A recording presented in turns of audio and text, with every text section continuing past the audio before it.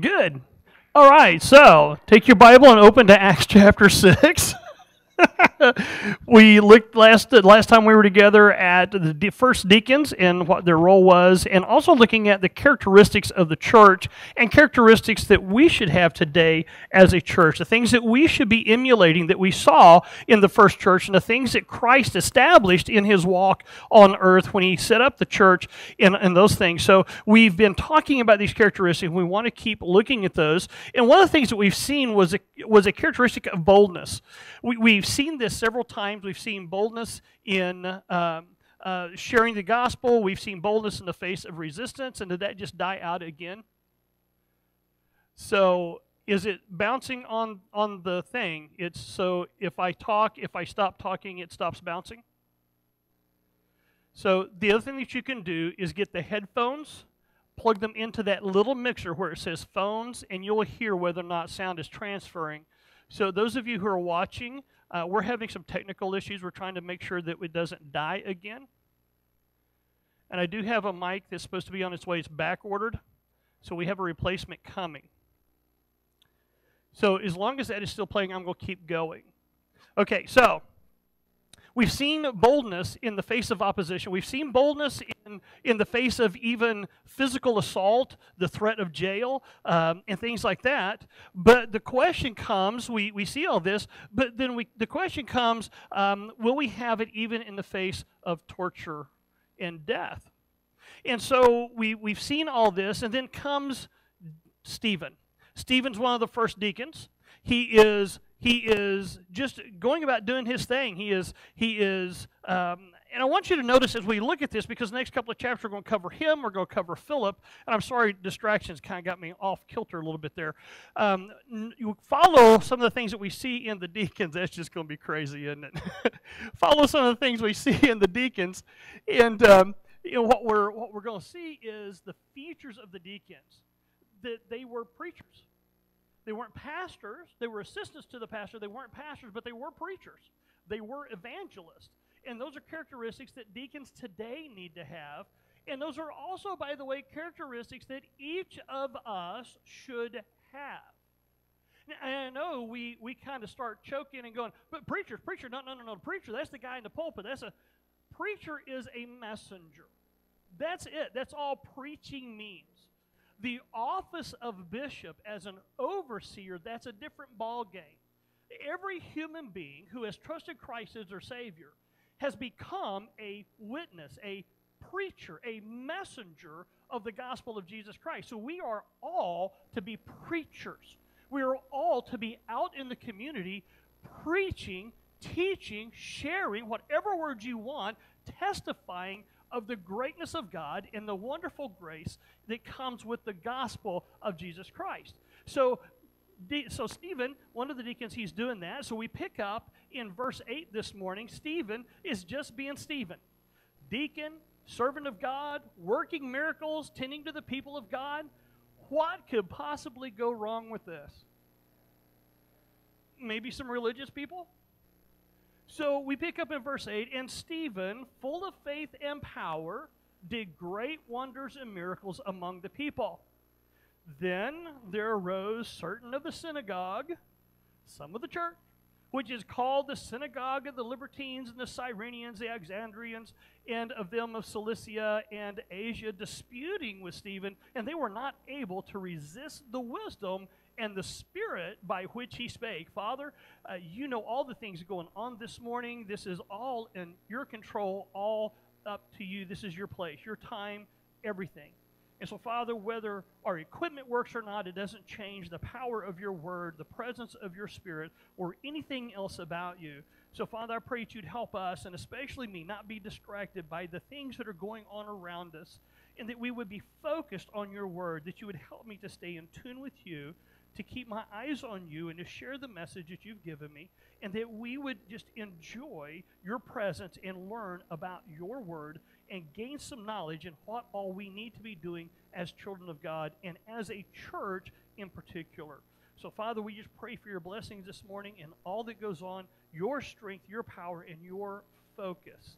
So, Father, we ask it in Jesus' name. Amen. So, miracles come only from God, correct? So here, Stephen, deacon, is out doing miracles. And I love this because, John makes this clear in chapter 3, verse 1 and 2, when he's talking to Nicodemus. It says, there was a man of the Pharisees named Nicodemus, a ruler of the Jews. The same came to Jesus by night and said unto him, Rabbi, teacher, we know that thou art a teacher come from God. Why? For no man can do these miracles that thou doest except God be with him. And the thing I want us to focus on this morning as our characteristics is God was with him. Because this is the biggest piece of the whole story. God is with us. God was with Stephen. God was with him. Keep that thought in your mind as we go through some of this and we see these characteristics.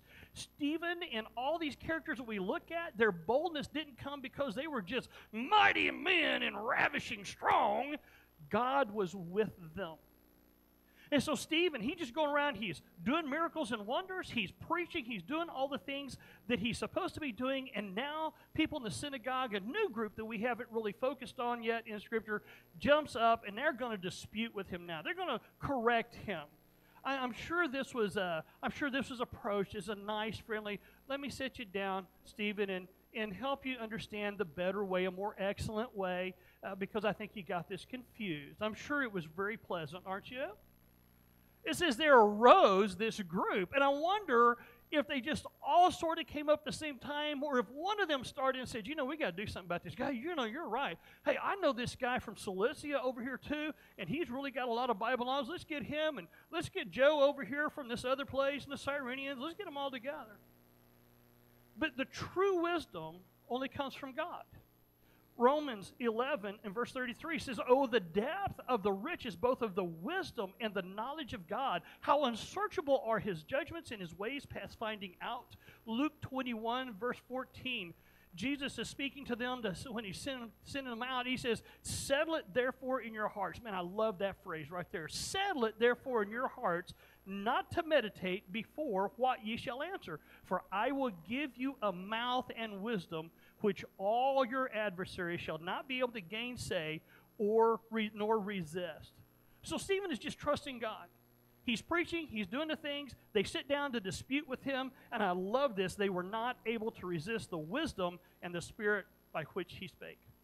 He's just living out God's promise right here. Jesus said, this is how it's going to be. Don't worry about what you're going to say. Don't try to figure out beforehand. Don't try to have your pat statements ready to go. I'll give you what you need in the moment that you need it. I'll give you my wisdom. I'll give you my words. You'll be just fine, and those that oppose you won't be able to do anything against it. Won't be argue. They're not going to be able to resist your logic, your spirit. So just let me have it. Let me take care of it. It's a good message for us today. Sometimes I think we get scared to go out and truly evangelize or sow in because we're afraid we don't have enough Bible knowledge, or we won't know what to say, or, well, I'm not real good with people. I'm not real good at getting into the conversation. I'm not real good at, and we give excuses. And Jesus said, don't even take thought of that. Don't think about what you're going to say before you go. I'll take care of it. You just go. And in the moment, I'll tell you what to say. I've shared with you the testimony of the young man that started all the bus routes at the time when I went to Roland Road. The guy who started every single bus route, and I think there was 8 when we got there, and he was one of those bashful guys, kind of the arm sniffing, hi, I'm from Roland Road, and we got a bus, if you want to ride on this, okay. He wasn't what anybody would call the great orator. He was just a servant of God who was willing to go out, and he did what he could do, and he just kept building bus routes and building bus routes and building bus routes. You see, we don't need to worry about this stuff. All we need to worry about is, are we being obedient to God? And if we are, great, God will take care of everything else. Go out and talk to people. God will turn the conversations. God will give us the words that we need to say. All we have to do is go out there and do this. So these guys are sitting there, they're debating with him, and they can't resist his speech. They can't resist anything that he's saying. So that didn't work. So what's next? Oh, let's go find some others now. So in verse 11, he says, Then they suborned men, which said, We have heard him speak blasphemous words against Moses and against God, and they stirred up the council. and set up false witnesses, which said, This man ceaseth not to speak blasphemous words against this holy place. Keep that thought in your mind right there. And the law. For we have heard him say that this Jesus of Nazareth shall destroy this place and shall change the customs which Moses delivered us. And all that sat in the council, looking steadfastly on him, saw his face as it had been the face of an angel, because God was with him. God was with him in the first debate. God is still with him. They've called him, they've drugged him, they've made all these accusations. And I love this. The high priest then says, Are these things so? Do you think maybe the high priest was in on this little game? He was on all the others, right?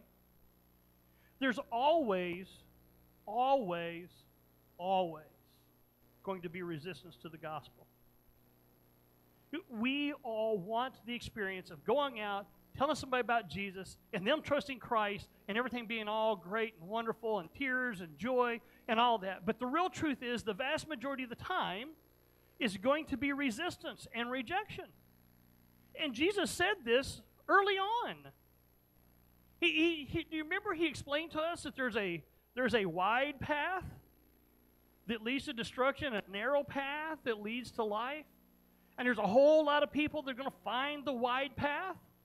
But there's only a few people that are going to find the narrow path. There's only a few people who are going to trust Christ. There's only a few people overall who are going to get it and trust Jesus and find eternal life. There's going to be a wide swath of people who reject Christ, who deny his existence or deny his salvation, and they're going to find themselves in eternal damnation in a place called hell.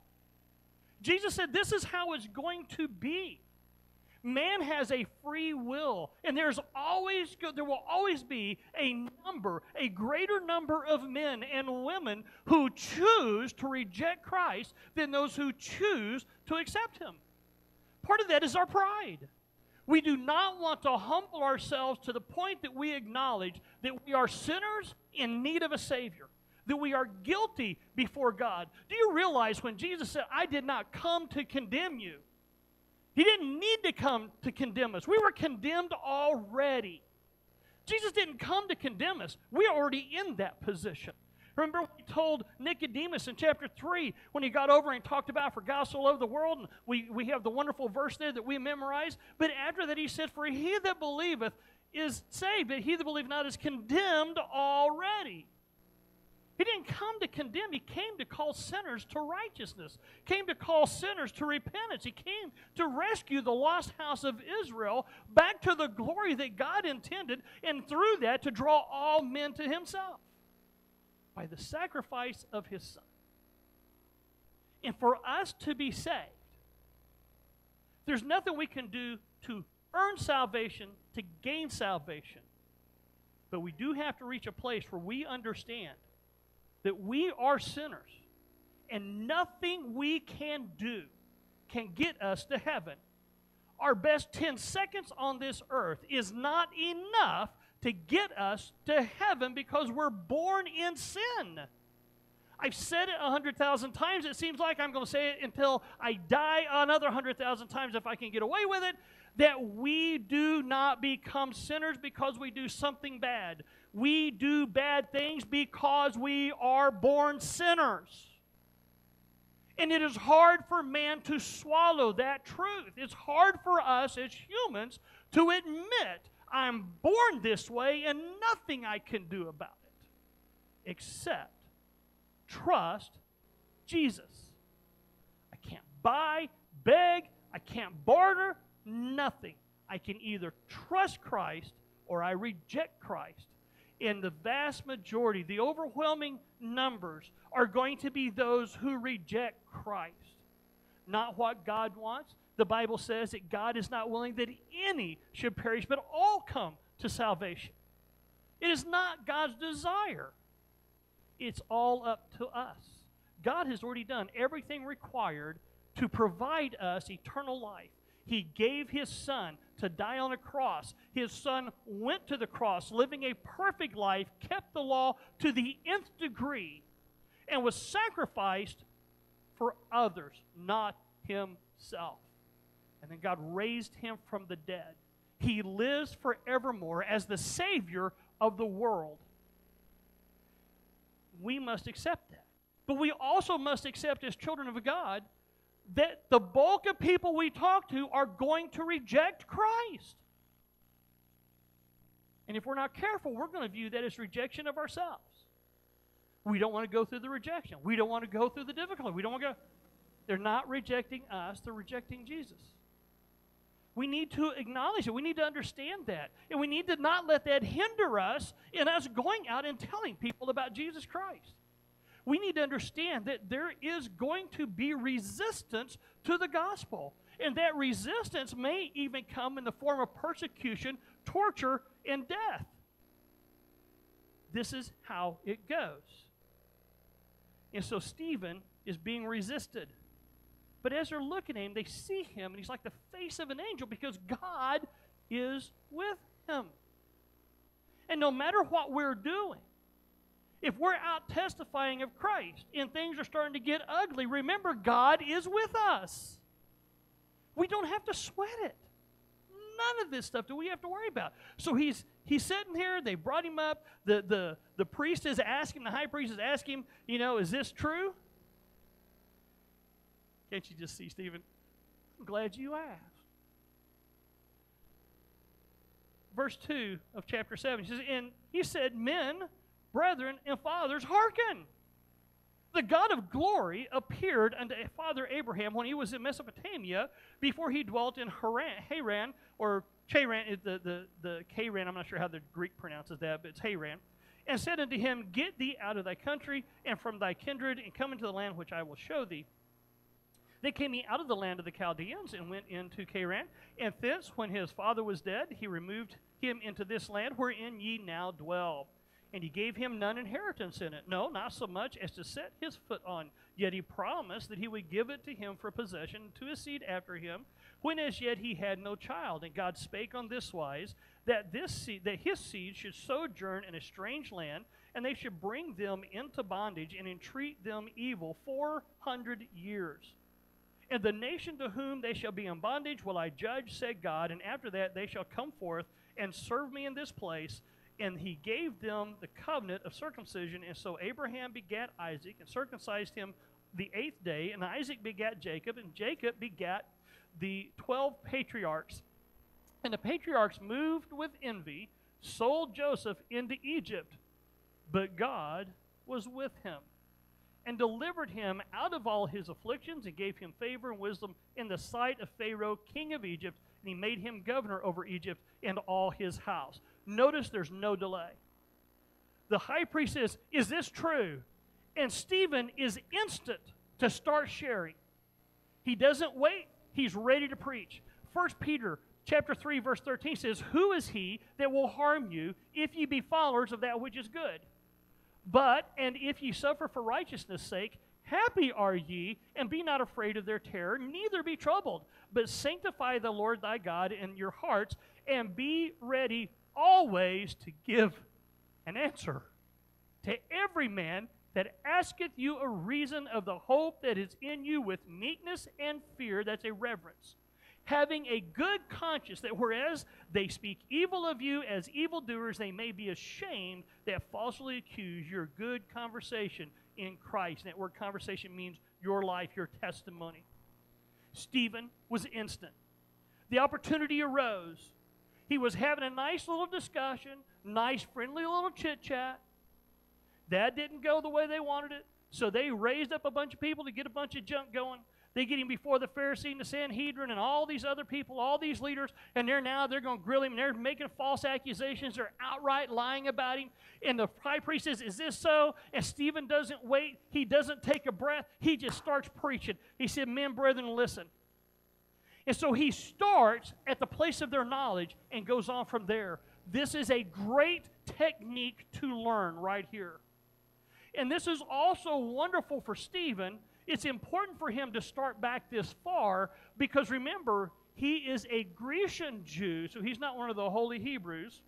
He's a Grecian Jew, and he needs to establish before this great body of his biblical knowledge. But more than that, He's starting with the things they know best. And he's going to start there, and he's going to work his way to the gospel. He's going to work his way in truth. So he reviews what they know. He starts with Abraham, Isaac, Jacob, and the patriarchs. Now remember, all through the centuries, God has come through the prophets to Israel saying, I am the God of Abraham, Isaac, and Jacob. So he throws these names out. He shows where they're at. He points out their rejection of Joseph, who is God's chosen. Remember, even before they sold him into slavery, he was seeing visions. He was having visions that he was going to lead. He was going to be over the family, even though he was the junior guy of all the brothers. He was going to be leading things. And they didn't like that. They could see that he was God's chosen, but they rejected God's chosen.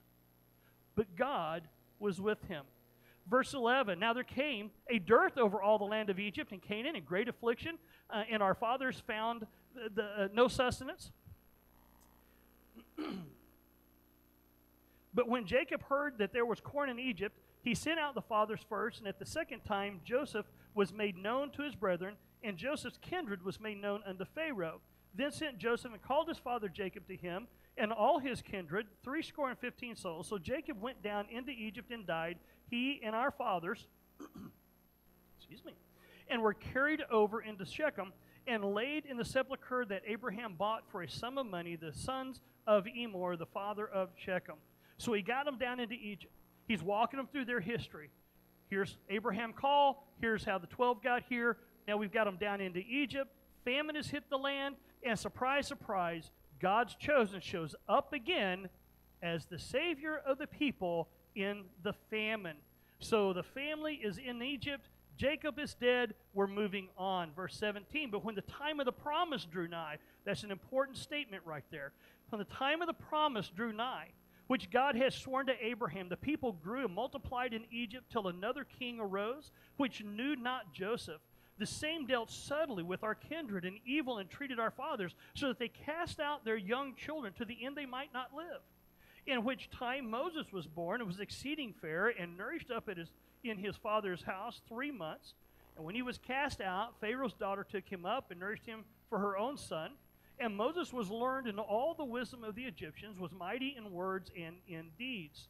And when he was full 40 years old, it came into his heart to visit his brethren, the children of Israel.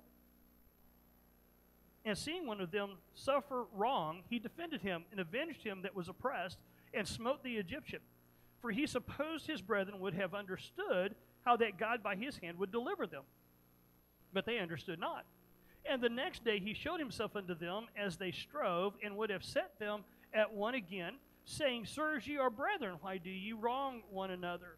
But he that did his neighbor wrong thrust him away, saying, Who made thee ruler and a judge over us? Wilt thou kill me as thou didst the Egyptian yesterday?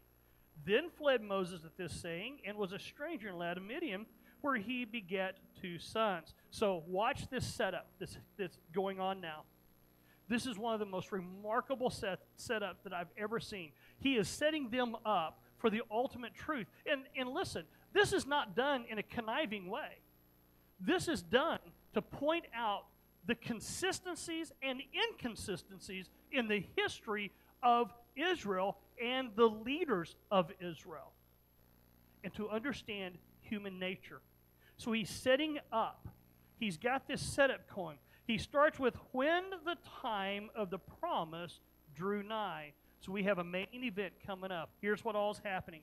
So it's time to fulfill the promise and go into the promised land. Now comes Moses, God's chosen. He is rejected. Now granted, Moses didn't help things when he killed the Egyptian, trying to get the people out by his own strength instead of trusting God to do it. He didn't help things, but still yet, he is God's chosen. So God was with him. Even though he killed the guy and he left, he had been preserved initially. He was raised in Pharaoh's home, and he was taken care of in the desert for the next 40 years. Verse 30, and when the 40 years were expired, there appeared to him in the wilderness of Mount Sinai an angel of the Lord in flame of fire in a bush. When Moses saw it, he wondered at the sight, and he drew near to behold it. And a voice of the Lord called out to him, saying, I am the God of thy fathers. Here he is again. The God of Abraham, and the God of Isaac, and the God of Jacob. Then Moses trembled and durst not behold. He didn't look up. Then said the Lord to him, Put off the shoes from thy feet, for the place where thou standest is holy ground. I have seen the affliction of my people which is in Egypt, and I have heard their groaning, and have come down to deliver them. And now come, I will send thee into Egypt. This Moses, whom they refused, saying, Who made thee a ruler and a judge? The same did God send to be a ruler and a deliverer by the hand of the angel which appeared to him in the bush. He brought them out after he had shown wonders and signs in the land of Egypt and in the Red Sea and in the wilderness 40 years. Stephen is now established.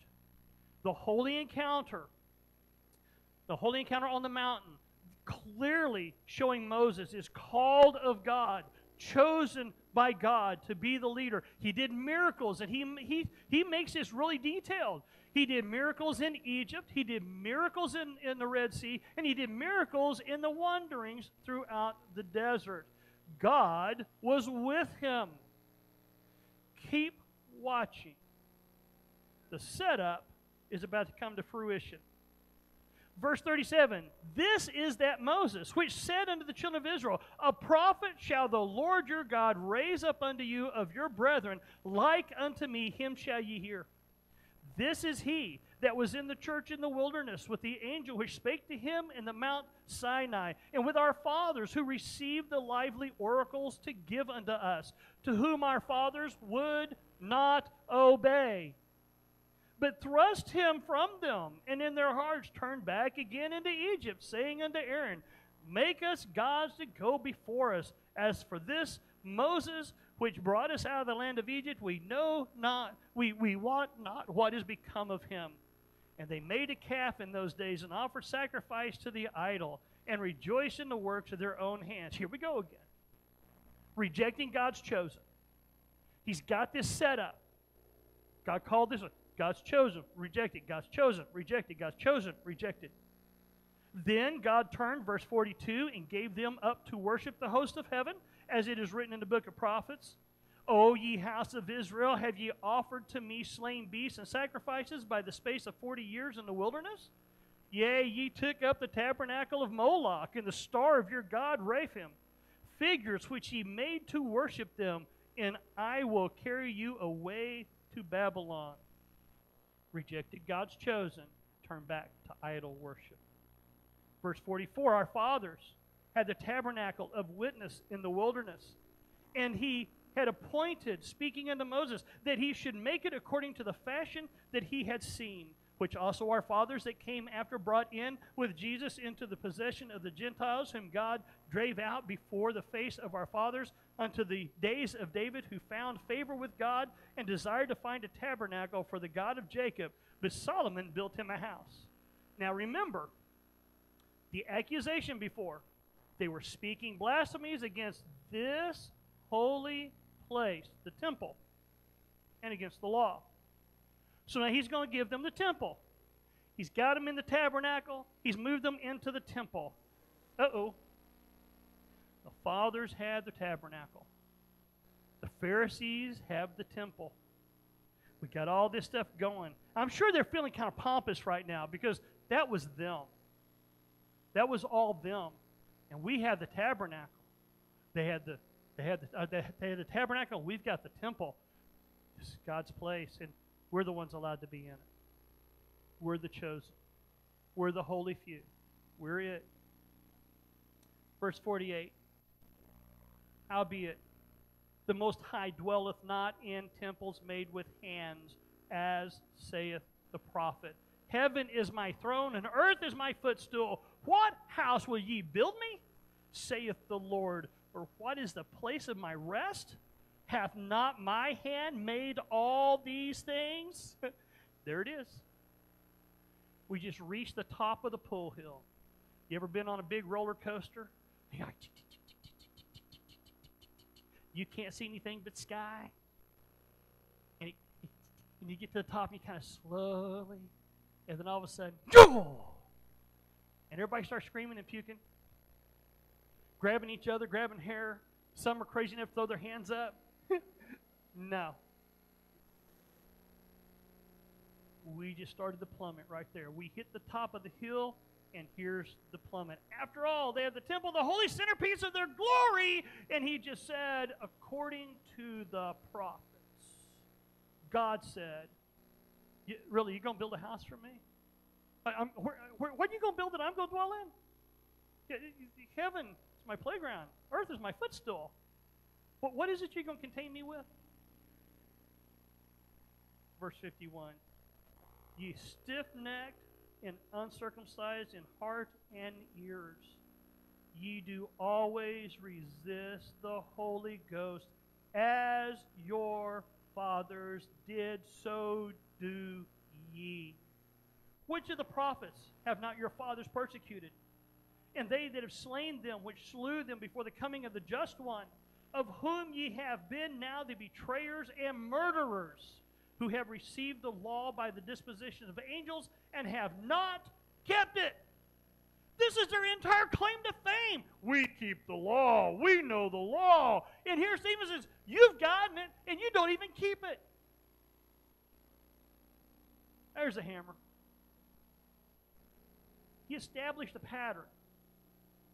God chose, the people rejected, did things on their own. The patriarchs rejected Joseph, but God was with him. Moses was chosen first. Moses was chosen but tried first in his own way and failed, but God was still with him. Then Moses followed God, went back, brought people out of Egypt, and they rejected him, but God was with him.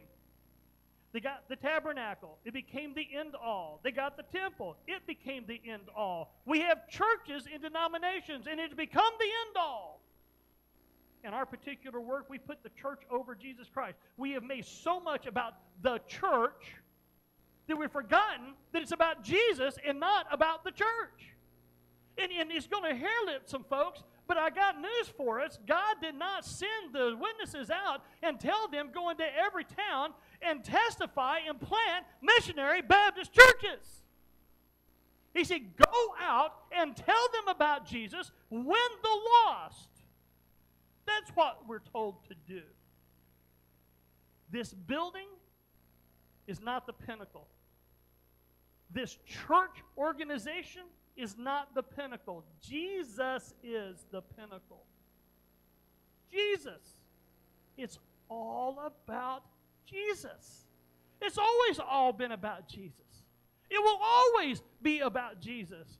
Jesus is God's chosen, the sacrifice for sin, the creator of the universe, the one who chose to come in human flesh and die for our sins. It's always about Jesus.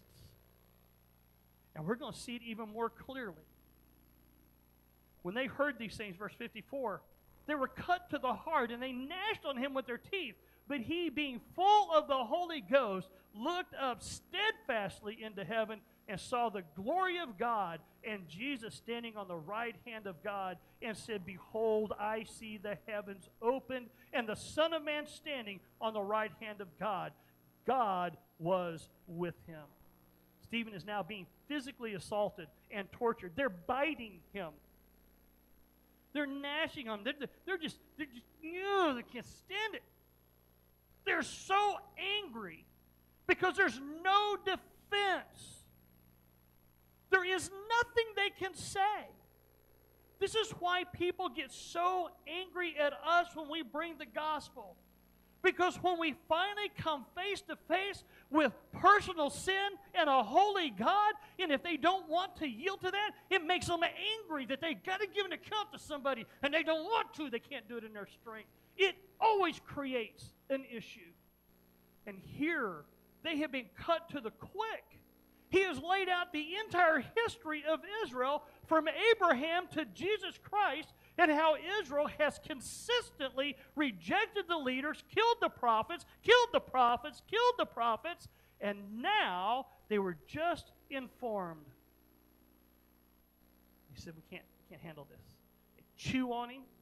They're angry at him. And in the midst of this, Stephen is not in the fetal position screaming and cowering. He looks steadfastly into heaven because the heavens open up to him. And the God who has been with him the entire time now makes his presence visible to his eyes. He now sees the one who has been empowering him, who has been helping him, who has been holding him, who has been comforting him, who has been giving him the words to say, who has been the real wisdom that nobody could argue with. He now sees him standing at the right hand of God. He sees the glory of God, and to his right, he sees Jesus Christ standing, ready to receive him. He cries out, I see the heavens open and the Son of Man standing at the right hand of God. Don't you think that should have made him go, oh, whoa, whoa, whoa, whoa, what are we doing here? Wait a minute, what are we doing here? He's seeing God. What are we doing? We need to stop. We need to stop what we're doing. No. Verse 57, they cried out with a loud voice and stopped their ears. Oh, I can't hear this. They ran upon him with one accord and cast him out of the city and stoned him. And the witnesses laid down their clothes at a young man's feet whose name was Saul. They stoned Stephen, calling upon God, saying, Lord Jesus, receive my spirit. So they're stoning him, and instead of screaming back, instead of ranting back, instead of trying to argue, he just says, Lord, receive my spirit.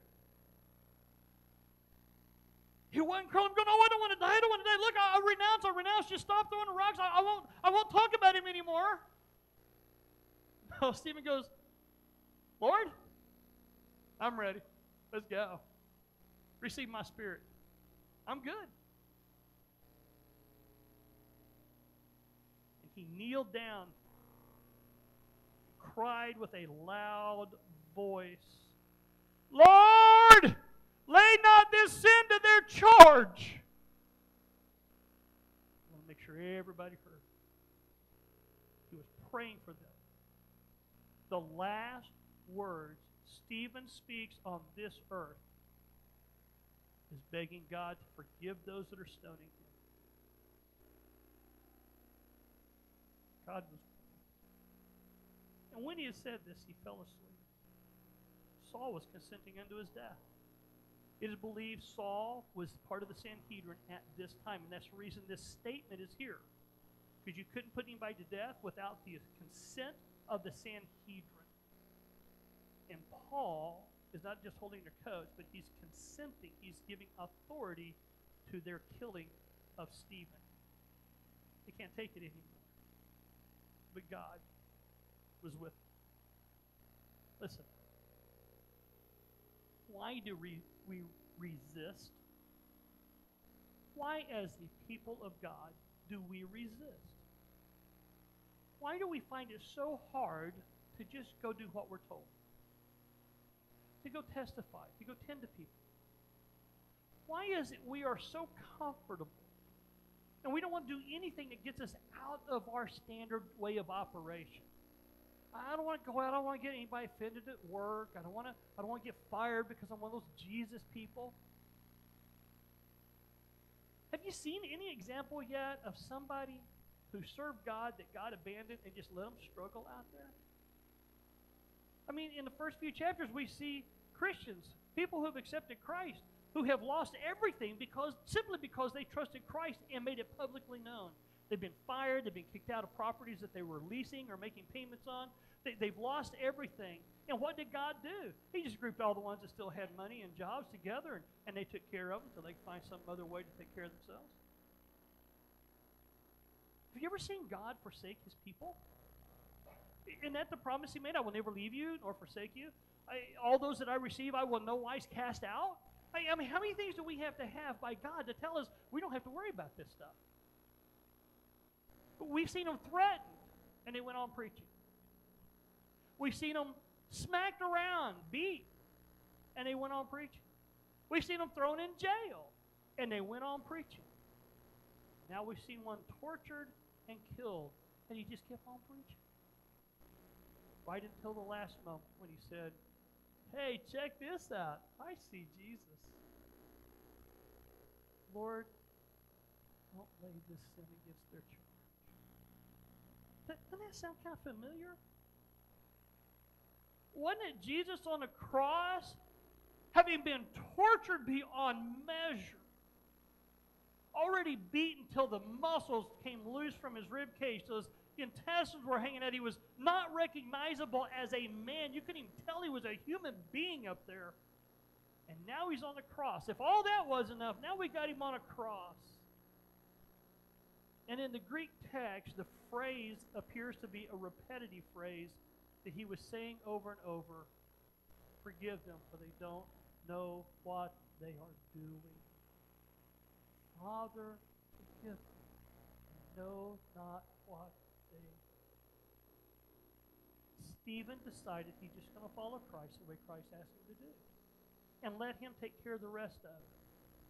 And at the worst possible scenario that we as humans could ever come up with, being beat, stoned, chewed on, physically chewed on, people biting and tearing flesh off your body, in that moment, the greatest, worst things that we could think of, the heavens open. Christ is revealed in person, standing to receive him. Why are we scared to just go door to door and tell people about Jesus? Why are we so scared to tell somebody in Walmart about Jesus? Why are we so scared to take our Bible and read it at a break at work? Why are we so scared to tell people we work with about Jesus? Why are we so scared of anything? God was with them. You know, it's just a piece of a sentence, but it's so profound. They rejected Jesus, but God was with them. If we have trusted Christ, God is with us. Why are we scared? Peter asked, who's going to do something to you if you're doing good for Christ? And if they do, be happy. Paul said, who can lay anything against the Lord's elect? It is Christ that died, yea, rather, is risen, is making intercession. Us. Why are we scared? What are we afraid of? Man? Didn't Jesus tell somebody one time, don't worry about what man can do. Don't worry about a man who can take your life. You need to worry about God who can take your soul. What do we need to be afraid of? Who do we need to be afraid of? We want to see revival. It starts when we put away the fear and we just obey. It starts when we decide no more excuses. I'm just going to serve the Lord. And whoever the writer of Hebrews is, and I think it's Paul, just my personal opinion, when he says we are compassed about with so great a cloud of witnesses, this is one of those witnesses that circle around us, all these testimonies from centuries of God being with his people. Don't be afraid. If you haven't trusted Christ, now's the time. Right now you should be afraid. If you've never trusted Jesus, because if you die right now, you're going to be in eternal torment. And there's no end. This isn't a, oh, well, God is going to have mercy on you in a couple of years, a couple of centuries, a couple of thousand millennia, and then you're going to get to go to heaven. It's forever. If you get there, it's forever, and you get there because you chose to get there. You rejected Jesus Christ. So I'm asking you, I'm begging you this morning, if you've never trusted Jesus Christ, this is the time right now. Jesus, save me. I am a sinner. Put your trust in him. I promise you from that moment, and every moment that you live on this earth, God will be with you no matter what. And the beautiful part is, at the end of this life, you go be with him. Here, he's with us. There, we're with him. What are you afraid of? Somebody will mock me if I trust Jesus. Who cares? You afraid of man? You afraid of God? Church? The saved of Jesus? What are we afraid of? Let's determine to serve God, no matter what, because God is with us. Father, you know our needs, you know our hearts, and whatever it is that we need to deal with this morning.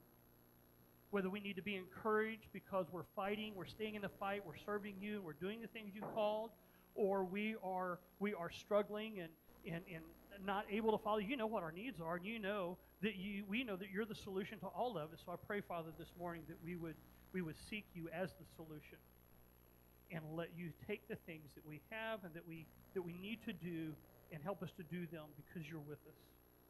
Father, we pray for anybody who's here or who is watching, they don't know Jesus. Today, right now is the moment they say, Jesus, save me. I am a sinner. Forgive me and be my Savior. Whatever words they choose to use, if they do that, Father, you promise that's salvation. And so we ask for that this morning. Father, we ask it all in Jesus' name. Amen. We stand to our